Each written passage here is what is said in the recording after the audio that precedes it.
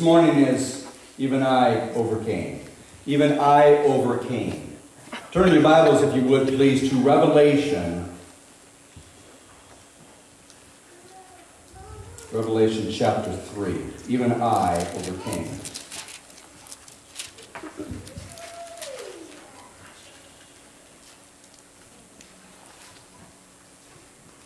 Revelation chapter 3. We want to begin with verse 16. Where the Lord says, "So then, because thou art lukewarm and neither cold nor hot, I will spew thee out of my mouth. Because thou sayest, I am rich and increased with goods, and have need of nothing, and knowest not that thou art wretched, and miserable, and poor, and blind and naked, I counsel thee to buy of me gold tried in the fire, that thou mayest be rich, and white raiment, that thou mayest be clothed, and that the shame of thy nakedness do not appear. And anoint thine eyes with eye salve, that thou mayest see." Verse 19, "As many as I love, I rebuke and chasten. Be zealous, therefore, and repent." Be zealous, therefore, and repent. Now, before I go further, I want to stop for just a moment. And I want to talk about repentance, because to have repentance, there has to be present a sense of conviction for one to repent. We live in a world today full of God-haters. And there's a difference between just the individual who's a sinner that's never been saved, that's never repented, but they don't hate God. You know, they're not a God-hater. We have God-haters in the world today. They make no sense. They have no common sense. Their eyes are not attuned to the signs of the time. You can hear them when they speak, that they have their own specific agenda.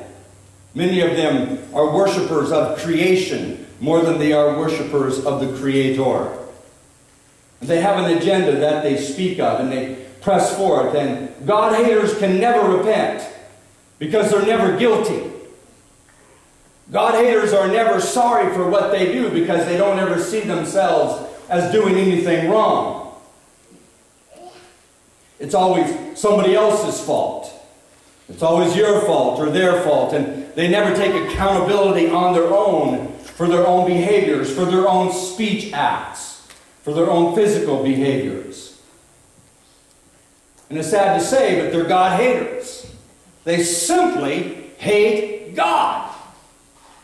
Later on in Revelation, they talk about it, that, man, even in the end times, God-haters will shake their fist towards heaven and curse God.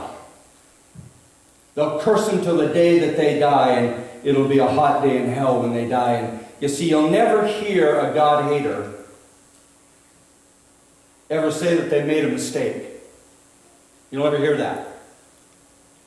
You'll never hear, now, for an example, listen to me closely now, you'll never hear a God-hater admit that they were wrong or admit that they ever made a mistake. See, you'll never hear them say something like this. You'll never hear a God-hater say, they'll never admit that Tom Brady did not cheat with footballs in Deflategate. You'll never hear them say that. That's true. That's true. You will never hear them say that. Okay. Now, I know many of you in this congregation are God-haters. You're Tom Brady God-haters. I mean, it's a difficult task I have to try and cure, to try to bring some conviction to your soul. But I think I can get there eventually. But repent, he says. Be zealous, therefore, and repent. Verse 20. And this is what I want to talk about here this morning. "Behold, I stand at the door and knock. If any man hear my voice and open the door, I will come into him and will sup with him and he with me." Now, Christian people, let me tell you, this is not just talking about a singular event once you got saved. Christ doesn't knock on your heart one time, and if through conviction and repentance we invite Him into our hearts, and then this verse is over. That's not what that means. Amen. You see, I think this is a continual process. I think it's a continual thing. And I said last week, I believe it was, that if you have emptiness in your life at all, if there is a void, place of void in your life, if there's a space that's without something, and there's a sense of incompleteness, then I encourage you to invite God in to fill that void, to fill that space. You see, folks, even I right now as your pastor, as a preacher, as a minister of the gospel of Jesus Christ, I've been walking with the Lord my whole life and preached the gospel for nearly 40 years. I'm currently speaking this scripture even to my Lord today, and I speak to Him and I say, Lord, come into me. I want to sup with you, and I want you to sup with me. And I want to commune with you, and I want you to commune with me. I hear you knocking on my heart's door, and Almighty God, come into me and let us fellowship together. Come into me and let us commune together. Even I'm currently praying that prayer to the Lord. Christian people, you need to pray that prayer. We need to be about praying that prayer. We need to be about hearing the knock of the Lord. You know, we're so busy today, and there's so many other sounds in the world today. And just a few days ago, Pastor Charlie came over to our house, and I guess he knocked on our back door. I don't know. I didn't hear it. And I saw this shadow come walking around our house and then knock on the front door. And I wasn't going to answer it because generally people who knock on the front door just want money. And they go tell their buddies, and in 15 minutes somebody else comes back and then they want money, and then I got to tell them, you know, okay, this is not a... So I almost didn't answer the door, and then finally I thought, well, I better get up and answer the door. So I got up and answered the door, and it was Pastor Charlie. I said, Pastor Charlie, what are you doing at the front door? I said, come knock on the back door. He said, well, I knocked on the door and you didn't hear me. You see, and I think Jesus isn't going to pound on our front door. Jesus isn't going to pound on our back door. Behold, I stand at the door and knock. Do you hear my knock? Do you hear my knock? And if you'll hear my knock, you'll hear my voice. And if you'll open the door and let me come in, I'll come in and sup with you. Amen. And you with me. And we'll commune together. And I'll be your God. And you'll be my child.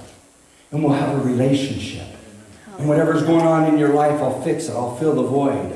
I'll fill you up with springs of living water that overflows. I'll share with you the power in the blood. Hallelujah. And let you know that where I've gone to prepare a place for you.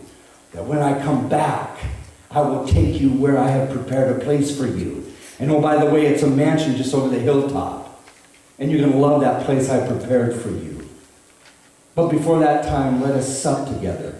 Let us commune together. Can you say amen? Amen? I encourage you to pray that prayer. If there's an emptiness, if there's a void, if there's a presence of absence, pray that prayer and ask God to come in. And then verse 21. To him that overcometh will I grant to sit with me in my house. I think I just said that a little bit. And then he says, even as I also overcame. Even as the Son of God also overcame. God had to overcome something even himself. Yes. Think it not strange that maybe we're forced on a regular basis to overcome something. Can you say amen? Yes. Even as I also overcame and am set down with my Father in his throne. And he that hath an ear, let him hear what the Spirit saith unto the churches. Hallelujah. And as I read this months ago in preparation for this message, there are times where I just wept, knowing that the Lord said, even though so I overcame. And knowing that I have to face issues in my life that I have to overcome. And then I have to overcome it again. And then I have to overcome it again. And I have to overcome it again. And the Lord says, fear not, for I've overcome. Amen. And I am with you that you will overcome. Can you say amen? Now before I close here, just for a few minutes, I want to go back to the Garden of Gethsemane. And I want to talk about the great battle that raged that took place. And so after the Lord had supped with his disciples, he told Judas Iscariot, he said, go out and do what you're going to do and do it quickly. He took Peter, James, and John and went to the garden and began to pray earnestly. He said to the three, he said, stay here and kneel and pray. And about a stone's cast away, the Lord left them, went to a place by himself and began to seek his God. Began to seek God Almighty the Father. And the scripture tells us that as the Lord prayed, he prayed this. He said, if there be any way, let this cup pass from me. If there be any other way, let this cup pass from me. Now let us get a picture real quick. On one side of Gethsemane stood 12 legions of angels with sword in hand. On the other side of Gethsemane stood all the demons of hell with sword in hand. And all of creation witnessed and watched as the Son of the living God now turned to his Father. And now there was a battle, there was an agreement, there was a war that was waging between the Son and the Father with such intensity that Luke tells us he even sweat, as it were, great drops of blood. And he said, Father, if there be any other way, let this cup pass from me. And folks, I can't help but think that the Father didn't say back to the Son, Son, you're just going to have to dig deeper. You're just going to have to dig deeper down inside the foundations of the world, down inside your soul. Son, I understand, but you're going to have to dig deeper. And I can't help but think that the Father said, don't lose your reward. For the joy that was set before him, the scripture tells us, he obeyed and became obedient even unto death, the death of the cross. And now I think the Father is saying, dig deeper. You got to go deeper. It's in you someplace. You just got to go and find it. And I believe the Father said to the Son, don't lose your reward, because right now you think it's too hard. Right now you think what you're going to have to go through is too hard. Don't lose your reward because you feel sorry for yourself. Dig deeper. And folks, I'm here to tell you, there are times in life when you face circumstances.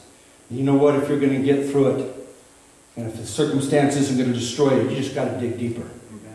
You just got to dig deeper. You got to go down in there someplace and you got to find it and you got to dig it out. Hallelujah.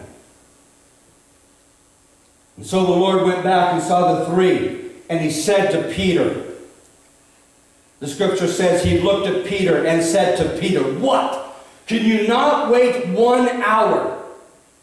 1 hour. 12 legions of angels on that side of the garden. All the demons of hell on that side of the garden. All of them with swords in hand, watching this drama take place. The Lord says to Peter, what, could you not watch 1 hour? Watch and pray. For the spirit is willing, but the flesh is weak, that you enter not into temptation. And so the Lord goes back and he begins to pray again, echoing the same sentiments to the Father. Father, if there be any other way, let this cup pass from me. But not my will, but thine be done.